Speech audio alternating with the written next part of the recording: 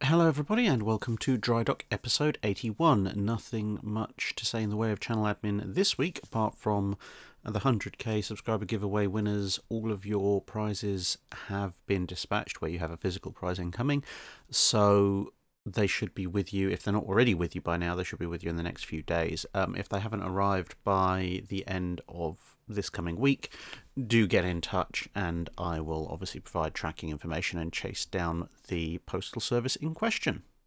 The only other thing to add is that for those of you who have been either on Discord or on Twitter, you'll know that I've started posting some of the scans of various archived ship photos that I'm trying to keep in the public domain. I now have a fair number of those, so instead of bombarding people with small tranches of them, I'd like to be able to host them on a central site, but I'm not entirely sure what the best photo hosting site is, because I don't want to just stick them up on something like Instagram or Flickr or something like that, and I don't particularly want to just put them up on something like PhotoBucket either. I'd rather one of these services where you actually have almost like a little dedicated web page style thing where people can go and access, and I can annotate the appropriate information, and hopefully people won't steal them and use them for commercial purposes. So yeah, if any of you happen to know or have recommendations in that regard, feel free to let me know in the comments below, and hopefully in the next few weeks I'll be able to announce the opening of the Drac archive. So this week's questions are taken from the 5-minute guide to SMS Dresden-Emden, the 2-ship class there, and the Honda Point disaster Wednesday video. So let's get on with questions. Dejan Gabrovsek, I think, asks, why were the 4th and 5th King George V class renamed from HMS Beatty and HMS Jellicoe? So yes, fun fact, the 4th and 5th King George V class were originally scheduled to be renamed, to be named, I should say, HMS Beatty and HMS Jellicoe, although some sources, albeit in the minority, say that there are actually 6 battleships planned, which would have been Anson, Beatty and Jellicoe, but the majority say 4 and 5 were supposed to be Beatty and Jellicoe. But anyway, the reason for this was, well, Jutland, and they were pretty much the most famous British admirals for at least a good century or so. As for why they were renamed, well, ever since Jutland, there had been, and to a certain extent even today continues to be, shall we say, a degree of controversy over how it was fought, and this was very much still ongoing in the 1930s. So on the one hand, you had certain members of the British political establishment and the Admiralty who wanted to commemorate, as I said, the 2 most famous British admirals for a considerable portion of time. But ever since becoming First Sea Lord, Beatty had waged something of a publicity campaign trying to carefully shovel his mistakes under the rug and downgrade Jellicoe's contributions considerably. Jellicoe, to his credit, didn't really like the idea of getting involved in a massive public slap fight with Beatty in an era when any kind of disunity in the Royal Navy could be seen as an excuse for other services to try and get money off of them. So although he did make some responses, Jellicoe kind of just sort of shrugged his shoulders and went, well, if that's what they want to think, let them stew in their ignorance, I suspect was basically his primary motivation.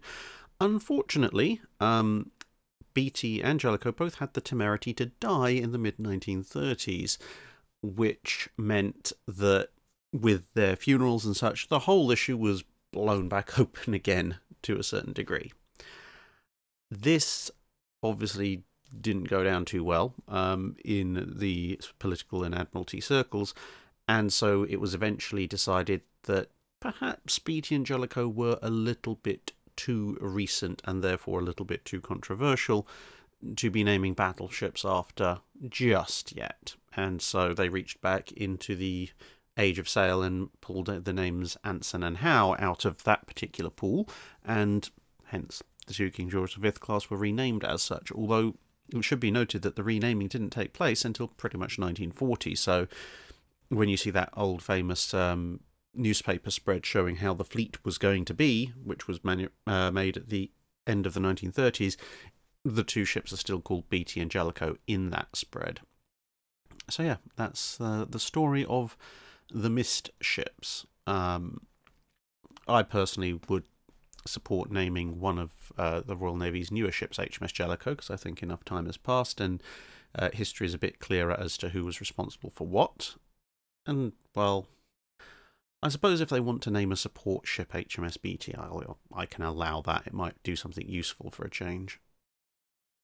Alan Carey asks, I understood that von Spee was worried about HMAS Australia, so I wondered how a battle between the East Asia Squadron and the Australian Squadron sent to recapture Rabaul would have worked, assuming no tactical advantage other than between the ships themselves. So the reason von Spee chose to skedaddle to the other side of the Pacific at the start of the war was a combination of the Australia Squadron and the Imperial Japanese Navy. Obviously the Japanese joining the war on the side of the British Empire due to the Anglo-Japanese Naval Treaty, but that left him horrifically outmatched, and so, well, away he went. He was, however, also specifically worried about the Australia Squadron, even if the Japanese hadn't joined in, because of the presence of the battlecruiser HMAS Australia. Now, historically, we know what happened when the East Asia Squadron ran into a pair of battlecruisers, but in this situation there's only the one. Now, von Spee took the fairly sensible decision that even before the war started that he couldn't actually fight the Australia, so that kind of gives an idea of how he thought things would go. But the order of battle in the neutralisation of what was then a German-held territory was quite interesting. So you had the Australia, you had two of the Town-class light cruisers, the Melbourne and Sydney, an older Challenger-class cruiser, the HMAS Encounter, which was a protected cruiser, but one of the larger ones, 3 destroyers, and, a couple of submarines, one of which vanished, and the various other ships associated with the actual invasion itself. So looking at just the military units, there is, however, one other vessel that wasn't from the Royal Australian Navy that came along for the ride, which was the French armoured cruiser Montcalm. Or Mount Calm, if you're going to be British about it. And that composition of forces, although it makes it a closer battle on paper, you might think, because there's near enough as makes no difference, a one-on-one matchup, it does leave von Spee at a significant disadvantage, because his 3 cruisers are all armed with lighter weapons, 4.1-inch or 105mm weapons, and likewise they're relatively lightly protected. The 2 Town class are a league ahead of the German cruisers that they'd be facing, seeing as they're bigger, they're heavier, and they're armed with a main battery of 6-inch guns, and they're probably faster at that point, to be honest. And even the Challenger, the much older vessel, that is still about the same size as the Towns and still covered in 6-inch guns. So in the duel of the protected cruisers, the Australian force has a significant advantage, and it's very likely that Melbourne, Sydney and Encounter will make relatively short work of the 3 smaller German cruisers, assuming that they don't just withdraw. Now, in the larger units, you have the 2 Scharnhorst-class armoured cruisers. Now, Montcalm is not a terrible ship. It's as heavily protected as the German ships in terms of absolute belt thickness at its thickest point. It's not as heavily armed, and it does have a mixed main battery, which does put it at a slight disadvantage. But then, on the other hand, you have Australia, which is bigger, faster, more heavily armed, and just as, if not better, protected. And that really is the elephant in the room.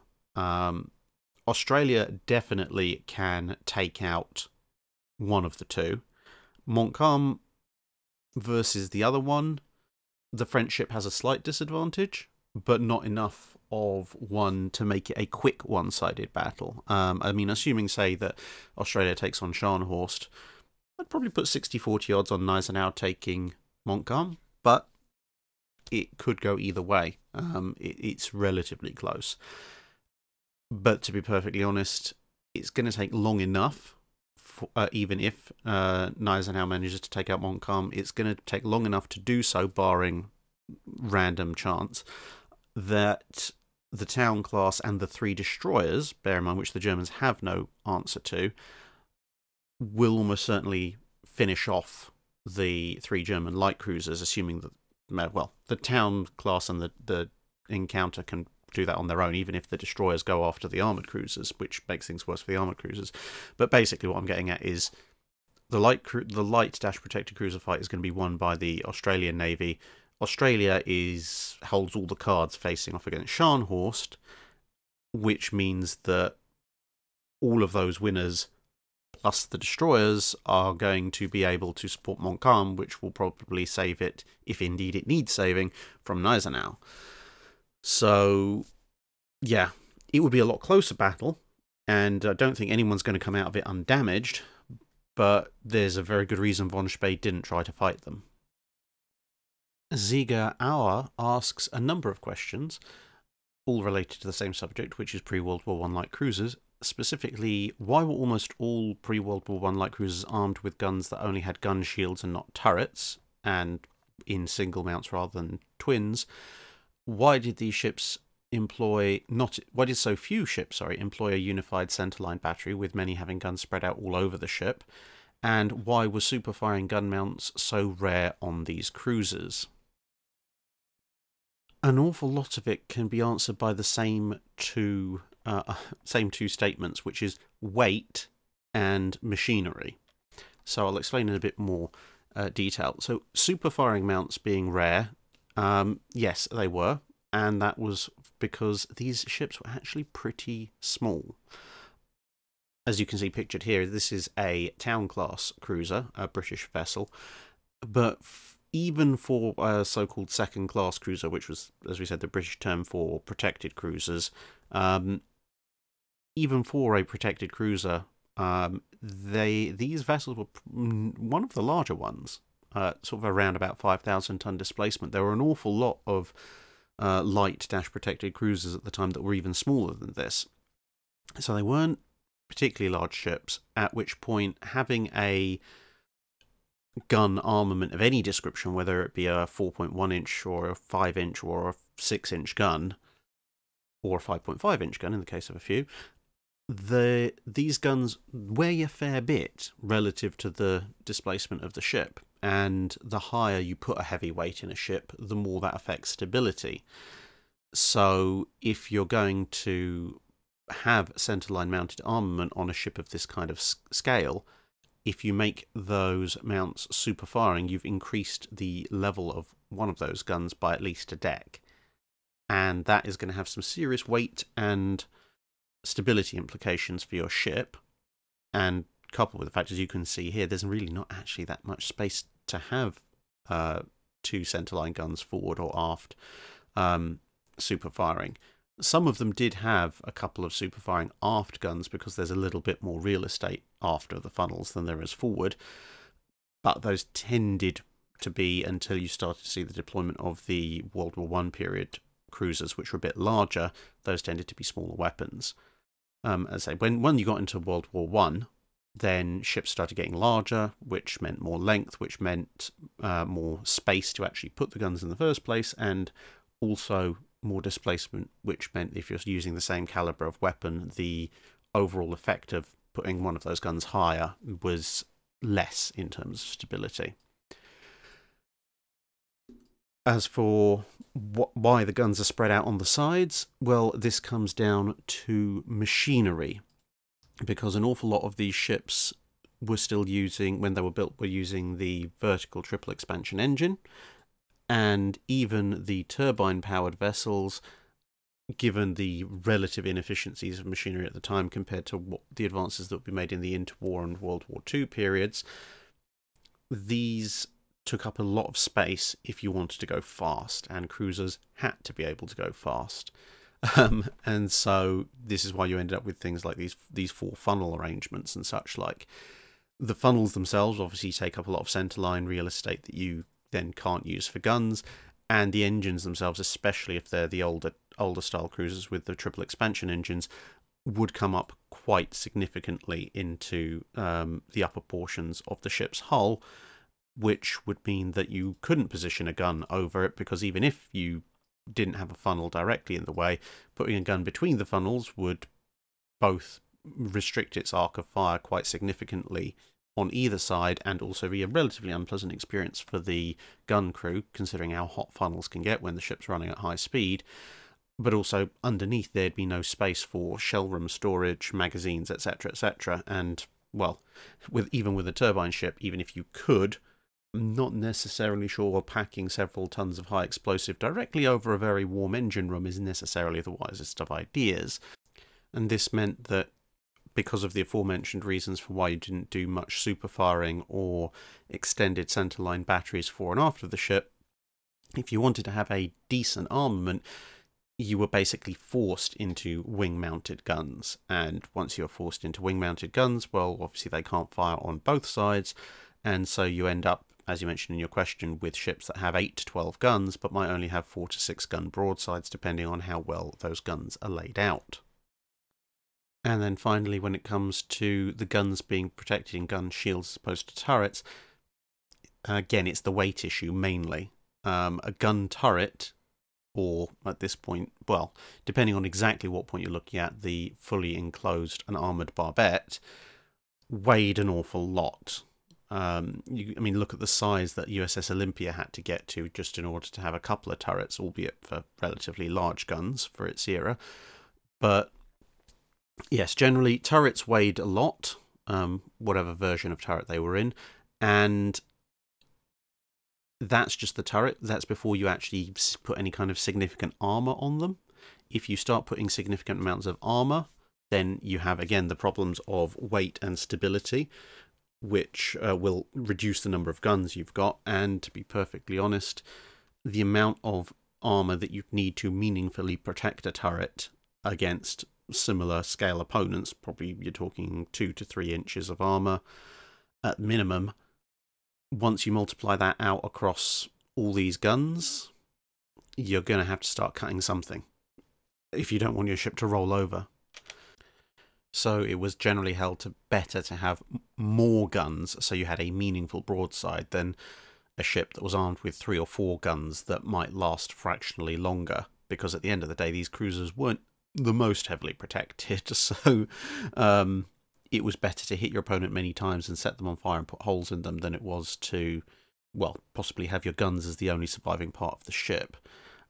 Now, that runs into the other part of why use single mounts instead of twin mounts, and it basically comes down to the fact that miniaturizing the twin mount was something that was still had work ongoing during this period. It obviously had been done for battleship scale armament, and it was done in certain nations, especially in the 1900s, for the heavier secondary batteries, or 8-inch batteries, for example, and a few of the slightly smaller ones. But at the end of the day, a twin mount generally is going to load and fire slightly slower than a single mount, and with these cruisers, rate of fire was everything. And by putting 2 guns in one place, you risked losing both guns in a single hit, which in turn meant that it wasn't practical or wise to do so unless you heavily protected them, which leads us back to our issue with the turrets. So it was, again, held to be better to use gun shields to protect against splinters and have more of them, because then if you lost a gun, well, okay, fine, you've lost a gun, but there's plenty more of them around. That isn't to say that gun shield designs were all created equal. there was quite a bit of consternation when the Chester and Birkenhead were brought into Royal Navy service, having originally been designed for the Greek Navy, and it was discovered that their gun shields didn't go down all the way to the deck. They kind of stopped about 2-3 foot above the deck, and everyone was looking at that going, yeah, when splinters are scudding around the ship, that is going to be a very bad time to be a shin. And as it turned out, when Chester especially took a heck of a battering at Jutland, an awful lot of the gun crews who were lost or badly injured were killed or badly injured by shell splinters skittering under the gun shields and taking out their legs. And at the end of the day, the gun shield, as I say, would protect against splinters and such like from near misses or hits on other parts of the ship. But it's not going to protect you from a direct hit from a equal size shell. But as we covered with the turret issue, there wasn't really much else you could do in that respect without making the cruisers bigger. And it's when the cruisers become bigger that you start to see heavier protection and people start to join gun mounts together. So say, for example, in the armoured cruisers of the period, the last few generations of armoured cruisers, you did start to see twin-mounted heavy guns and medium guns. And just to give some idea of the kind of weight implications we're talking about, using this as an example, so the latter town classes carried an armament of 8 6-inch guns, belt armour of 3 inches, as obviously being cruisers relatively quick for their time, and displacing around 5,000 tons. When you skip forward to the 1930s, albeit that they are faster and therefore require more power, but machinery has advanced significantly, so the space required for a given power of machinery has dropped dramatically. But look at the Leander class, also armed with 8 6-inch guns, but in twin turrets in 2 super firing pairs. With that armament, and as we said, just a little bit more machinery, the displacement of those ships went up to over 7,000 tons. And so you're looking at about a 40 to 45% increase in displacement. No actual relative change in armament, albeit a greater broadside weight because they're all centerline. And the Leanders were arguably, in certain respects, actually worse protected than the Towns, because the Towns had a 3-inch belt, this version of the Towns, that is, whereas the Leanders as built only had 3-inch box protection, so they didn't have a continuous 3-inch belt. So that gives you some idea of the sacrifices you need to make in terms of just how much extra your ships end up weighing in order to get centerline super firing turreted armament as opposed to gun shielded single turret guns distributed across the ship. As I say, although there is a slight qualifier to that because the Leanders were significantly faster. So take that as you will. Keith Moore asks, how do they get magnetic compasses to work at all on a steel ship? Well, that's a very good question, actually, and one that was wrestled with quite considerably in the 19th century as they suddenly realised to their horror that the magnetic compass, which was used for a lot of navigation, was somewhat useless when you surrounded it with a massive several thousand-ton lump of ferrous metal in the form of an iron-hulled, ironclad warship. And, well, steel is an alloy of iron, so much the same principle applies. Now, the way to solve this problem, which is effectively, well, the natural ferromagnetic properties of the ship's hull, plus of its interaction with any electrical fields that might be on board, which became a factor later on, as well as its own interactions with the Earth's magnetic field as it turned and moved, would throw a compass off quite badly. So it was eventually found that this little thing, the marine compass setup you can see in the picture above, was the best way of doing so. So this uses those 2 big iron balls, which, shockingly enough, initially were cannonballs. Yes, to answer that inevitable question, but later on would be custom made. These are positioned one to either side of the compass, and what's also relatively less known is that there would also be a core of soft iron mounted within the support structure itself, i.e. in this the wooden casing underneath. And the idea is that these compensate locally for the effects of the ship's hull. And there would also be a series of small permanent magnets installed which would be calibrated to a particular ship, because obviously if you're trying to fit one of these to, say, a 2,000-ton third-class cruiser, that there's going to be maybe a few hundred tons of iron or steel in that, whereas if you're trying to fit it to a 16,000-ton pre-dreadnought battleship, there's considerably more and considerably more concentrated ferromagnetic material in that particular vessel. So by using the two iron balls and the iron bar underneath, that would create a sort of not quite a dead zone, but a compensated for zone that the compass could operate in, and then, say, an extra correction using permanent magnets. It's all very interesting bits of electromagnetic physics.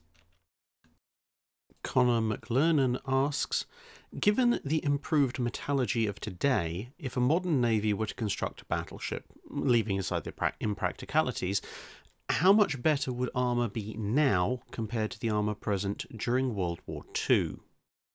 Well, it might come as a bit of a surprise that actually not that much better without going really exotic, and to be perfectly honest, we probably couldn't even match what was done in World War II without an awful lot of preparation and a massive amount of money invested.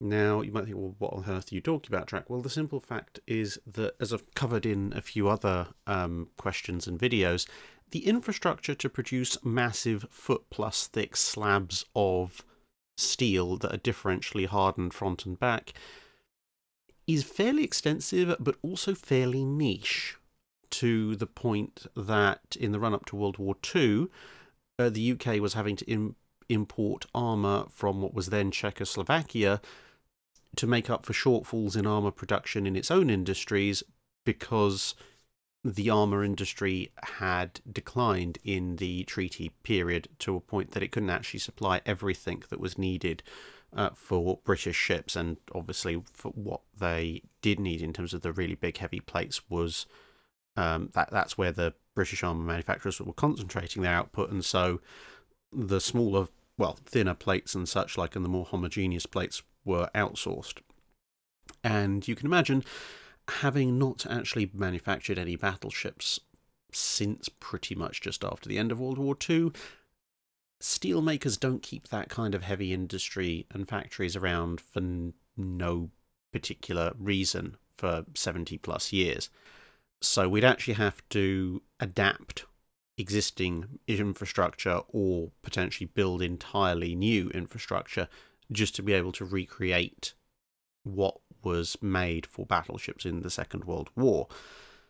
Now, that said, there have been some advances in steel manufacture that could in theory lead to a superior quality of steel plate once all that machinery had come back in place, albeit that I rather suspect, without even further investment in all sorts of fancy sensor equipment and computer controlled timing and other machinery, that the quality level, at least for the initial batch runs, would probably be well below what the World War II factories were capable of putting out. So it would kind of balance out until a bit more practice had been gotten in, or, as I say, unless someone developed a really clever set of computer programs and robotic handlers to actually control things like the heating and the cooling, which, to be perfectly fair, they probably would. I mean, if you're going to spend this kind of stupid money, you might as well throw a couple of extra billion in there for fun, if nothing else.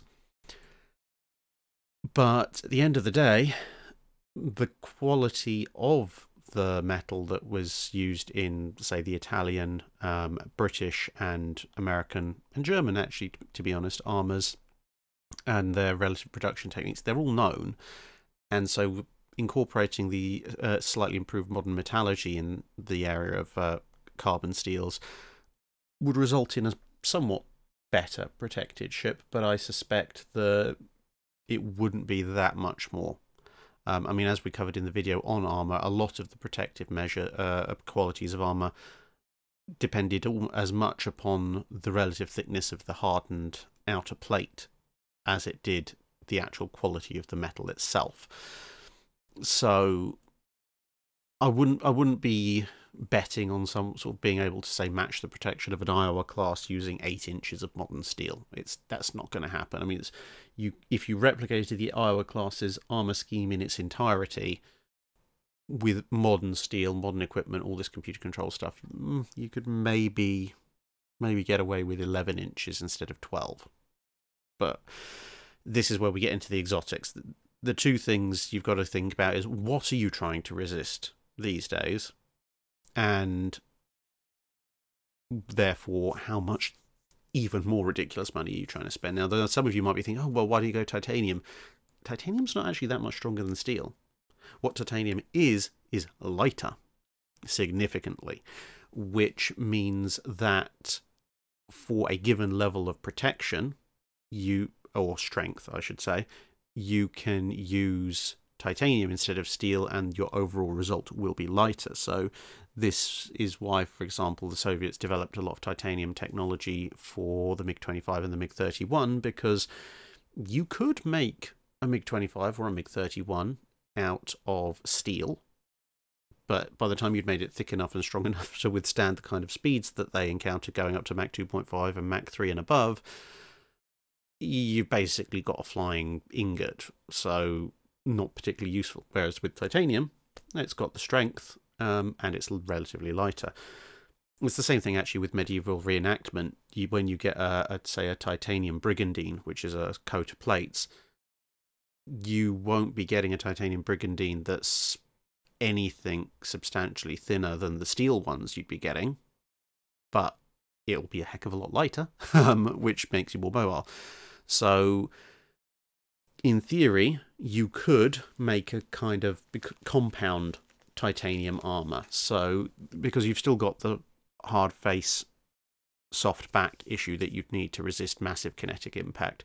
So it wouldn't be a pure titanium armor, but you could effectively revive the old compound armor and go for a softer steel back with a titanium face, and then because it's lighter, you could then make it thicker, which would improve dramatically the amount of protection that you'd get in exchange for the same weight. So again, let's say we're replicating an Iowa class's armor, you might be able to get 2-3 more inches of armor onto there without changing the weight if you make the hardened part of the armor into titanium instead of steel. Albeit you've then got to have the fun engineering challenge of trying to weld titanium onto steel.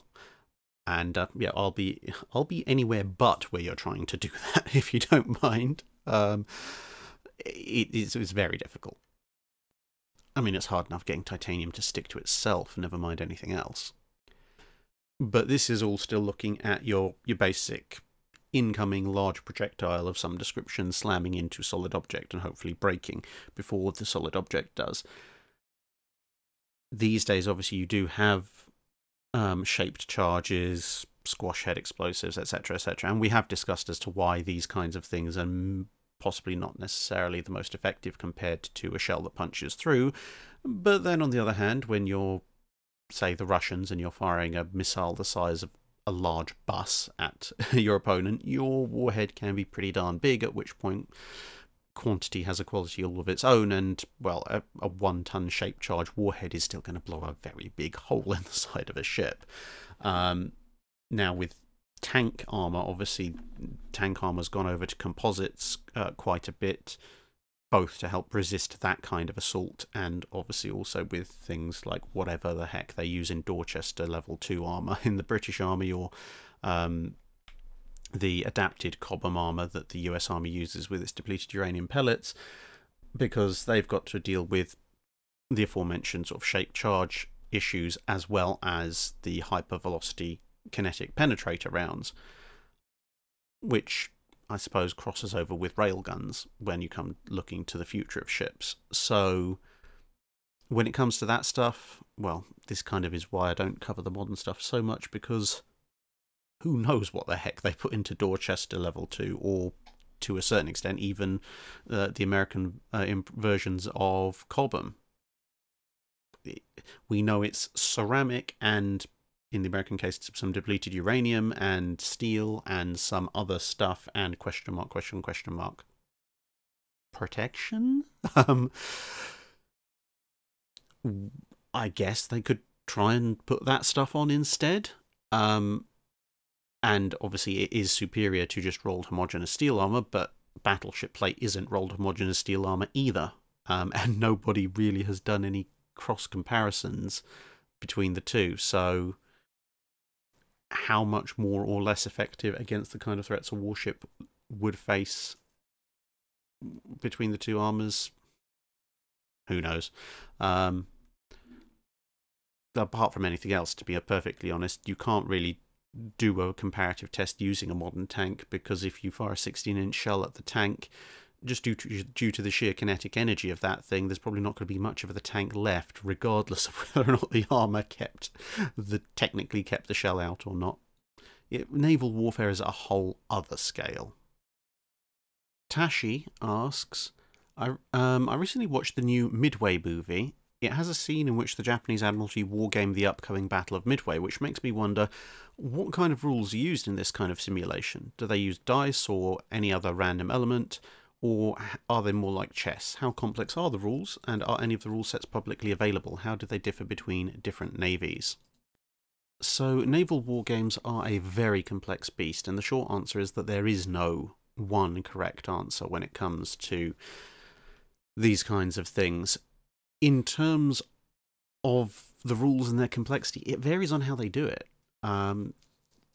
There are cases of naval war games legitimately being done by actual navies using models, paper counters, etc. on a tabletop in a room between various teams of officers. But it's also scaled up from that kind of stuff through the semi-tabletop, semi-simulation, which is kind of the level that I've tried to use when I've done the occasional video where we've wargamed out results, which gives a little bit more accurate information because it incorporates a lot more human factors than just dice do, all the way up to actually legitimately taking your fleet, splitting it in half and saying you're one side, you're the other side, these are your objectives. Basically go out and do what you would actually do, with the exception of the whole actual blowing up part. And this can include anything up to and including firing of real live torpedoes just without warheads, which does occasionally lead to interesting things when something goes slightly wrong and a submarine or a ship pulls into port with a practice torpedo sticking out of its hull. And obviously the rules for that are considerably different for the rules of, well, here's a couple of admirals and some models on a bit of blue cloth, have fun. So, yeah, complexity of the rules varies massively. There are almost always arguments over this. I mean, various Japanese and American, and well, almost anybody's war games, to be honest, up into World War II and beyond, have always been dogged by various sort of sore losers on one side or the other, deciding that the rules are unfair and therefore the outcome was unrealistic, and so I'm just going to randomly either reset the game or ignore the rule set, or I've come up with this exploit that is technically not against the rules, but everyone kind of possibly loses sight of the fact that's not actually how real life works. When people think of it more and more as a game rather than an actual real life challenge, this is when you start to get rules lawyers, even when you are talking about like proper professional naval officers, because they're all human. So yes, it can range from, as I say, live combat only with non-explosive weaponry, all the way down to roll of a dice and, oh look, yes, I rolled a double six, therefore your battleship explodes, kind of thing. In terms of the rule sets publicly available, there are some from the sort of the pre-World War II period that are available for people to peruse. If you happen to be in the States, it's more easy to get hold of the documentation for it, but the fleet problems that were run during the interwar period mostly in the 1930s, are actually a very interesting example of naval war games, and you can get a hold of most of the documentation for those relatively easily. And they provide a lot of insight into how the full-scale live naval war games developed. There's also a bunch of stuff that's available in the UK from pre-World War I naval war games, where they ran pretty much the same kind of stuff, which is quite interesting to read, albeit that there's so much information generated by these war games, because at the end of the day they are supposed to inform future fleet strategy upon which the fate of a nation might rest, that there's usually not too many summaries that are particularly useful beyond telling you what the outcomes and highlights were. So I think the rules, just the published rules for one of the fleet problems, is a heavy tome in and of itself. And as for the tabletop versions, well, some of the better existing sort of civilian available tabletop rules for fleet war games are pretty much on a par with some of the more basic stuff that the military would use. I mean, you've got to remember that something like, say, Jane's fighting ships was originally started to inform naval wargamers of the capabilities of the various ships that they would be simulating. So the better rule sets for naval tabletop wargaming in the general civilian world are not too far removed from the more basic tabletop thought exercises that the military might undertake, especially when you go back into the earlier realms of World War I, World War II, and that kind of period, where it's a lot easier to extrapolate and abstract relatively basic things like gunfire, as opposed to the complex interplay of radar, jamming, other electronic warfare, missiles, seeker heads, bombs, stealth aircraft, etc., and infrared sensors and such like, which they have to factor in today. And if you think that the navies are letting the exact rules of those war games out of the bag, then anytime soon you've got another thing coming. So yeah. Admiral Tiberius asks a question that is so glorious it really must be read in its entirety. You've been transported back to 1910, and you've been placed in total command of all aspects of ship construction, ship repair, ship design, and technology for the United States Navy. You have all your modern knowledge and Congress has been locked in a room with an angry grizzly bear until they approve a budget around 75 to 80% more than what they historically gave the Navy at this time. You have until 1920. How do you prepare the US Navy for World War I and the future? And what ship designs do you cancel or push through, etc., etc.? He says, I've also sent some budget figures for the US Navy via email to help you out. Thank you very much.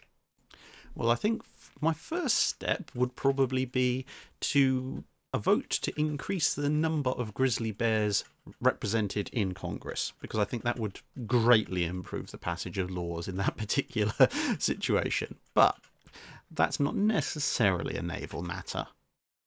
Now, yes, the history of Congress appropriations for the Navy in the 1910s is quite funny. I mean, you look through it using the figures that very kindly sent to me, and it's sort of around about $140 million, give or take a little bit, throughout most of, the early part of the 1910s, then 1916, and then 1917, $1.4 billion. It's like, okay, apparently you had 10 times as much money hidden somewhere. That must be a very big sofa you're keeping all the nickels and dimes behind. So that immediately gives you an idea of the relatively limited scale that we're looking at. It's not going to be the actual wartime US Navy budget. We're talking about a Navy budget of about $220 to $250 million in 1910s dollars. So in terms of new acquisitions and design changes, the big thing, to be honest, of all of it is the fact that I'm allowed to keep all my current modern knowledge. So with that, there's some minor design changes I'd make in terms of things like scrapping the cage masts and forcing the US Navy back to the good old tripod mast for a start. But with this extra money, I would also make a number of other changes. I mean, firstly, just to increase the general lethality of the US Navy, I'm going to take my future knowledge of how to fix the problems with the 14-inch guns and being too close and shell interference patterns and everything. I'm going to take that back with me so that the standard class are a bit more effective straight out of the box. The next thing I'm going to look at is actually the ship's propulsion, and that might affect the overall hull shape as well, because what I will know in advance is that the 21 knot battle line is not really going to work, and I've got the money now to pay for it. It's going to be okay-ish for World War One, but once you get into the interwar period and then into World War Two, the fact these ships are going to be capable of 21 knots just isn't going to cut it. So I would try and aim for something more along the lines of at least 23, possibly even pushing 25 knots. So effectively, rather than building the US Navy equivalent of, say, the R class, even they ended up at 23 knots in their original form, I'm going to aim more towards trying to do the US Navy equivalent of a Queen Elizabeth class. If that involves making a few sacrifices in armament, say going for a Nevada style layout instead of the 4 triples, well, I'd prefer not to make that sacrifice, and I think I've got the money just to make the ships a little bit longer to introduce, well, both a better length to width ratio and also the additional power plant that would be needed. So the armor of the standard class, I mean, obviously make some tweaks to it, but you've already got all or nothing, reasonable torpedo defense for the time. The main thing is speed. So make the ships a little bit bigger, a little bit longer, a little bit more powerful in terms of the engines, so that they're pushing sort of 20, probably say around about 24 knots realistically. That means that not only do I now have a lot more effective battle line in terms of being able to dominate enemies into speed-wise, but it also means I've got the volume of engine space such that inevitably at the end of the day, when World War II rolls around, if the ships are then going to be modernised, packing in modern machinery into most, if not all, of that machinery space might even push the ship speed up another couple of knots. Now, that's still not going to make them aircraft carrier escorts, but it will make them a lot more useful in the Pacific theatre and the European theatre for that matter, because they're going to be kind of at this intermediate point where they're going to be faster than almost anyone else's battle line units. Not quite carrier escorts, but they're only going to be a knot or two slower than something like, say, North Carolina. And also with that in mind, I mean, getting the basic design for a mass-produced fleet of destroyers will definitely be part of it, ready for the inevitable wartime budget and the ability to build massive swarms of the things. So a modified version of the Clemson's-Wicks class would definitely come in handy, although I would probably run with the experimental fit-outs that were historically installed on a couple of the Clemsons with the twin 4-inch guns, and thus I would probably try and get a 4-gun broadside, maybe with a twin forward and a twin aft, and thus save a little bit of space from the offset guns that they historically had. Just minor revisions to the Clemsons, but basically tweaking them to be ready for the big build. The biggest change, and where I suspect most of my money would probably be going into cruisers, because the US Navy at this point historically just can't afford any, and so they don't have any. And then at the end of the day, what do they get towards the end of it is the Omahas, which not the world's greatest. So I would advise strongly against the insane speed. And I don't think really legitimately in the First World War period you can build something that's going to be still going to be a practical frontline light cruiser by the time you get to World War II. I mean, the closest you get is something like maybe the C class in the Royal Navy, and even the Royal Navy had scrapped most of them, and what was left, they were being converted into anti-aircraft ships, so they're way down on the list of things. But what you probably could do is some kind of relatively practical heavy cruiser. And again, because I've got my future knowledge, I can kind of try and game the system a little bit. Because 8-inch gun turrets, those I know I definitely can do, especially twins. So I would probably take a lesson from obviously you've got the triple turrets as well and the larger scale ships. I'd probably try and invent something relatively close to what would become a standard treaty era heavy cruiser, but earlier. So that would involve building up to the 10k, well, roughly around a 10k limit, because again, future gaming, gaming the system a little bit using future knowledge. And within that, I would put in as much engine power as I could to get speed up. I don't need to hit 30 plus knots necessarily, but it'd be nice to hit the high 20s, 27, 28, maybe 29 knots. And then a main armament of probably 4 twin 8-inch guns in super firing turrets. Probably slightly overdo the turret armor, which would be excusable at the time, and decent belt, etc. Reasonable secondary battery of some description.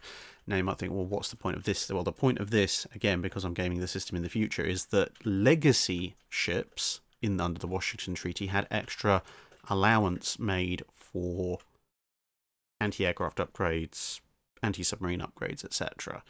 Mostly it was confined to capital ships, but you can probably finagle some kind of similar exemption or allowance in the Washington Naval Treaty for cruisers, given that I'm setting all this up in the first place.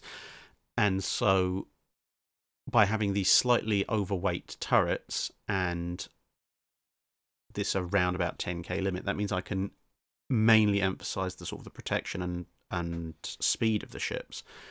Thus, when it comes time to modernizing them, again, strip out the old engines, put in newer, more modern machinery. That'll probably push them over 30 knots and still leave a little bit of displacement spare. And the slightly over-egged turrets would mean that replacing a World War I vintage 8-inch gun with, say, a twin 8-inch gun of a more modern type, such as the kinds that were being used in the New Orleans class in the 1930s, would mean that I would have a nice, solid, heavy cruiser with 8 8-inch guns, modern guns, decent speed, good armor protection, and using my slightly exploitative future gamed adaptation clause, I'd be able to probably add maybe another 1,000 tons or so in displacement post-treaty to install the inevitable anti-aircraft armament, etc. Which would then mean that going into the Second World War, albeit that, yeah, they might be second-line units compared to some of the more modern stuff, but they'd still be very viable and valuable units, which would benefit the US Navy greatly, I think, especially in the opening rounds of the Second World War, as compared, I mean, because we know in World War I the US Navy doesn't need a massive battle line, as it turns out, and so I'm effectively just building a future-proofed fleet.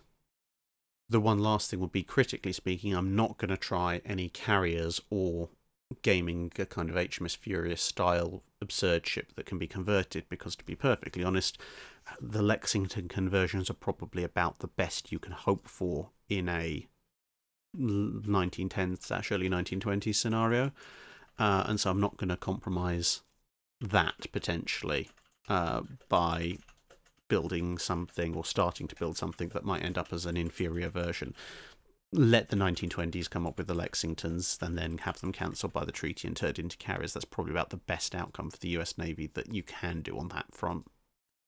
Timo Fibiech asks, what was the most ridiculous capture of a warship in your opinion? Well, there's quite a few, to be perfectly honest, and yes, the Dutch raid on the Midway does count fairly high up amongst them, albeit that in terms of ridiculous surprise, the Medway wasn't so much of a surprise by the time it actually happened. The English kind of just watching this slow-motion car crash of a disaster unfolding before them due to hilariously poor preparation beforehand, but never mind.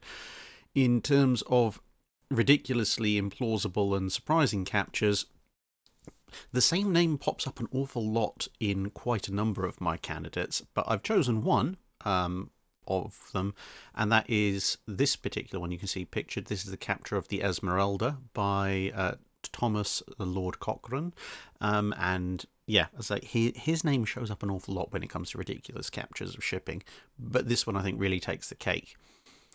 This was what was known as a cutting out operation, which is an incredibly dangerous type of naval operation in the Age of Sail that required a ridiculous amount of skill and a not inconsiderable portion of luck, and that involves finding an enemy ship at anchor, usually in a protected harbour, and then quietly and stealthily sending a significant portion of your own crew in small open boats to then swarm up the side of the ship and capture it, hopefully before anybody notices and blows your boarding party clean out of the water.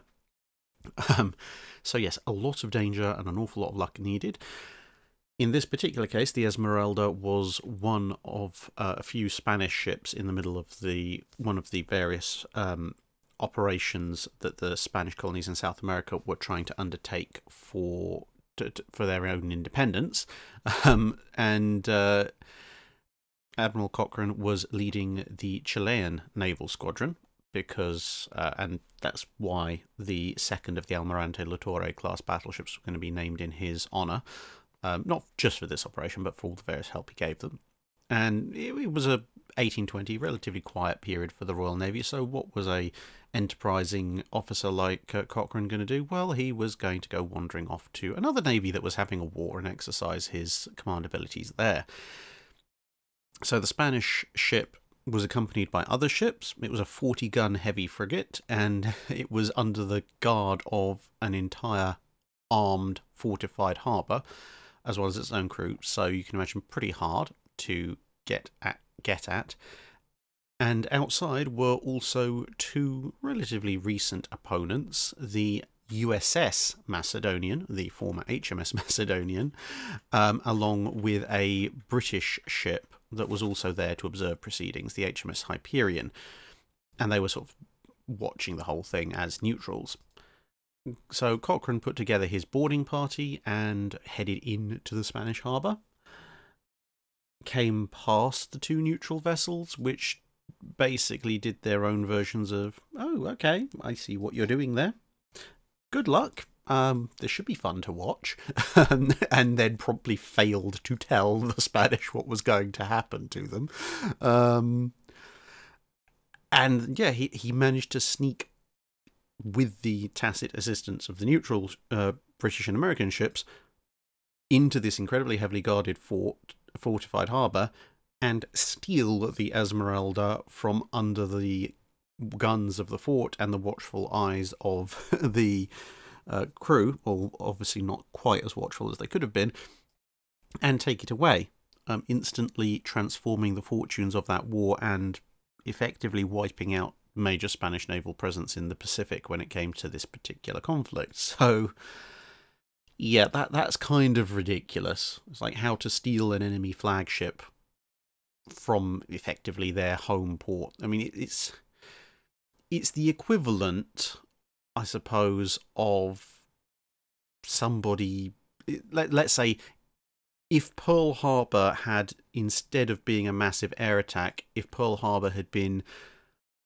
an attack of swarms of Japanese midget submarines loaded with troops that had come aboard the USS Arizona or the Pennsylvania. No, the Pennsylvania was in dock, but let's say the Maryland. Yeah, Maryland's probably a good one because Arizona's a bit older.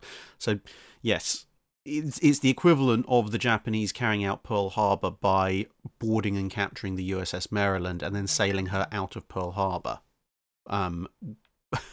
Completely under the guns and eyes of the entire American fleet.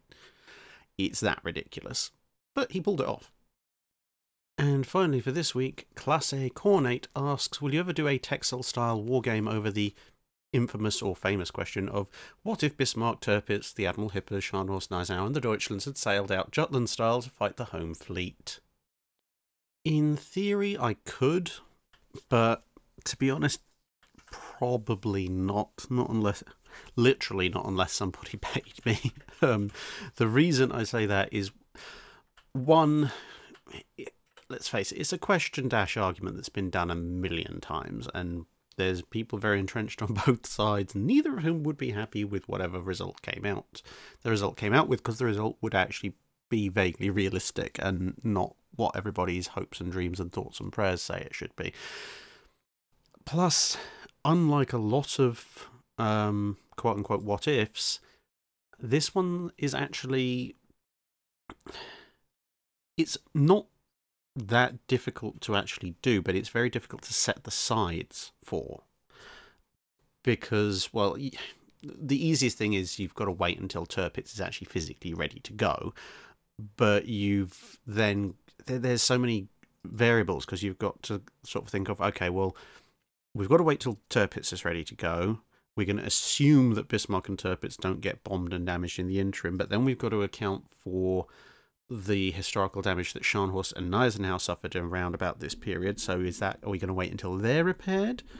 In which case you're going to be waiting forever, because obviously Gneisenau ended up being a little bit broken. Are we going to write off that incident? And if we're going to write off that incident, are we going to write off the other incident? So that brings our dates forward, and so on and so forth. So there's all these arguments that we had of sort of when is the German fleet able to sail, if we're aiming for all surviving Hippers, Deutschlands, and all the capital ships, etc. And then based on that, you've also then got to try and work out what the British home fleet would have been at that point, because, well, if they're, with every variable and change that you make to the Germans, the British are going to have to respond to that beyond what they did historically, which it could lead to any number of combinations. I mean, if you want to go to one outlier, you might end up with, say, 2 carriers, 3 King George V's, possibly even more than that, to be honest. But at least 3. It's sort of at least King George V, Prince of Wales, and Duke of York, if not Anson or Howe.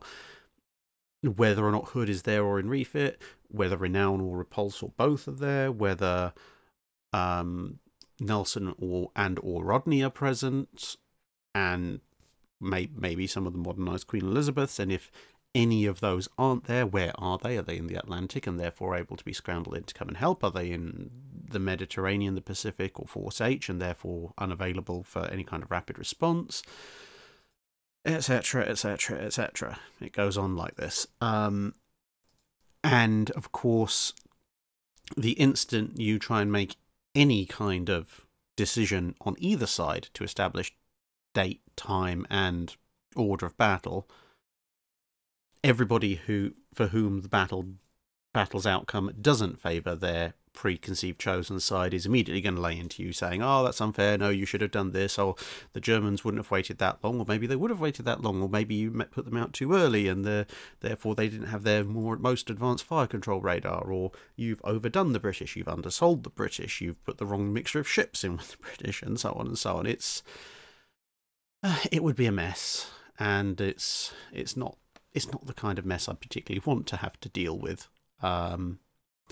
Unless we did it some kind of community event where, with a lot of planning, a bunch of us got together and pre-negotiated and pre-agreed the rules, and then ran it through a decent wargaming system like the one I used for Texel and alternate Samar. In that case, if there's a relatively decent body of people who are willing to put the time and effort in to help set it up and be happy with the sides in the first place, I mean, it's not going to stop the extreme ends of both ends of the spectrum from complaining, but it hopefully should allay most people's fears that it wasn't just my arbitrary decision making.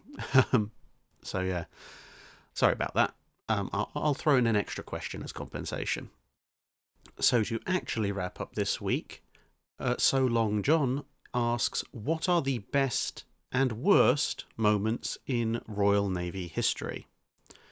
So I'm going to give 2 examples for both. I mean, with an armed service that's got such a long history as the Royal Navy, there's going to be dozens of moments you could point to as the best, and equally dozens of moments you could point to as the worst, and have reasonable justification for all of them.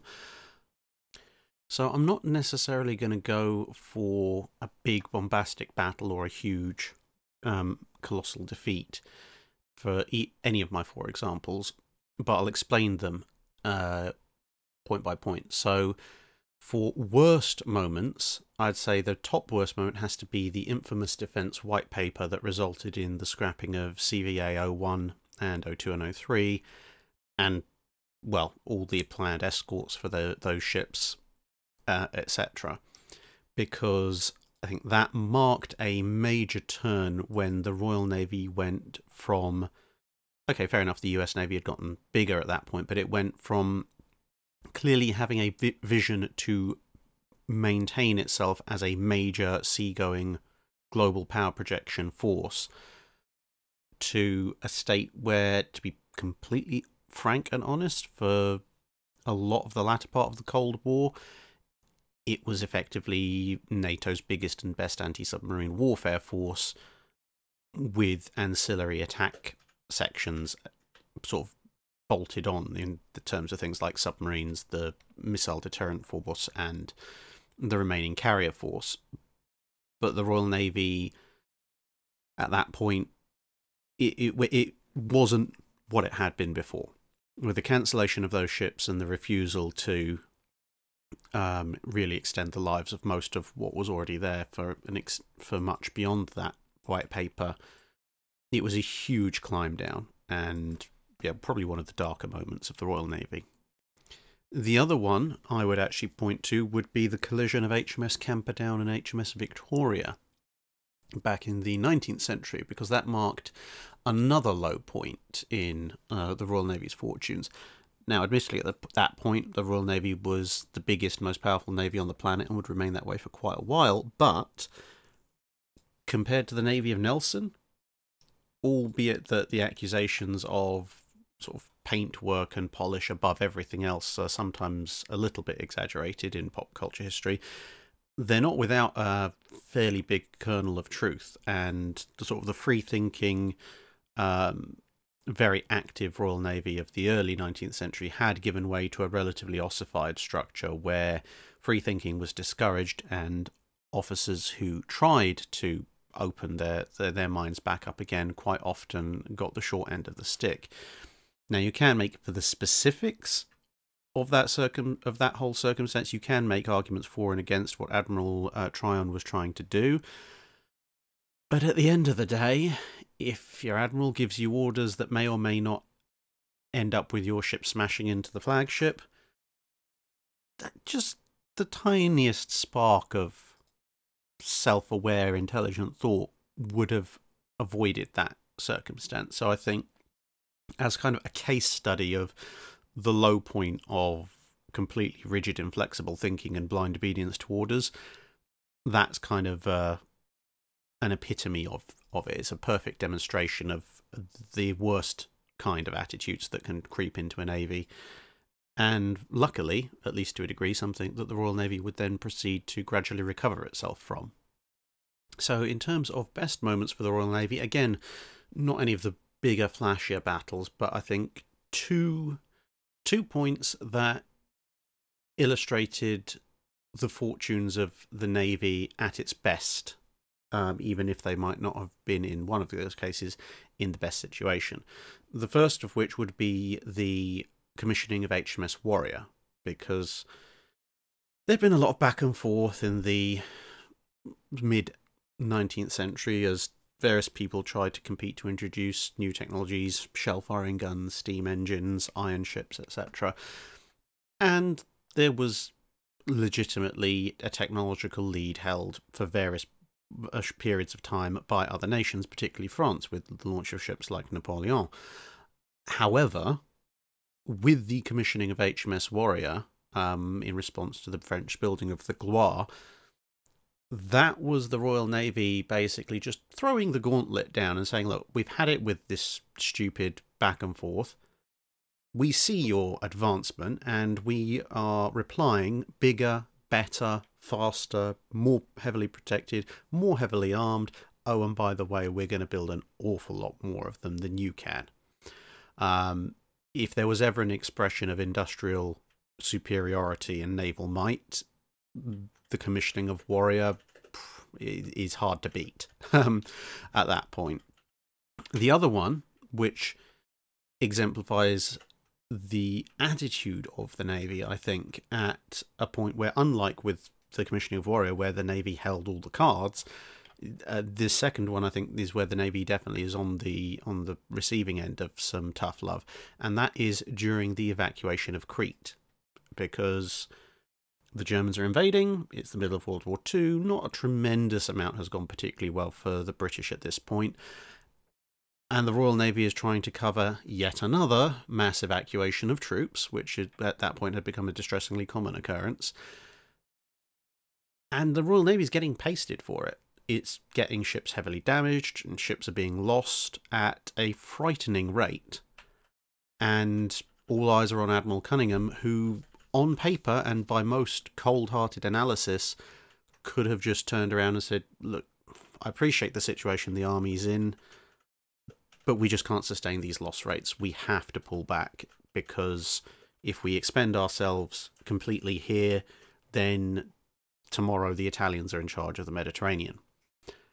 It would have been very cold-hearted, eminently pragmatic, and would have cost an awful lot of lives, and been a massive, and yet another massive defeat for the British in the first half of the Second World War. Instead, he came out with a line that I think is pretty much as exemplary for the Navy and as historical as things like Nelson's signal, England expects that every man will do his duty, but is unfortunately perhaps slightly less well known, which is he just turned around and said, it takes us 3 years to build a ship, it takes 300 years to build a naval tradition, the evacuation will continue. And to a man and to a ship, the Royal Navy kept throwing themselves into that cauldron, regardless of how many ships were lost, how many men were killed or wounded, and how many more ships required months in dock. And I think in terms of sort of almost like your sort of finest hour moment, that epitomizes the best of the Royal Navy. And you see that crop up again even at certain circumstances in things like the slightly less successful parts of the Falklands campaign, where the Royal Navy realised they have a job to do, and yes, it might cost their lives, yes, it might cost their ships, but this is what they signed up to do, and there's an objective to do, and regardless of what the enemy tries to do to stop them, they are going to pull it off. And Admiral Cunningham did pull it off, and that is, again, one of the reasons why I continue to maintain that both that quote and Admiral Cunningham himself are deeply, deeply underappreciated. And I think, as I mentioned earlier, with the fact that I think a ship should be named HMS Jellicoe, I think if you're going to name a ship HMS Jellicoe, you've got to put HMS Cunningham up there as well. And so that brings us to the end of Drydock episode 81. I hope you have enjoyed yourselves, and I hope to see you back again here soon for another video. Thanks very much.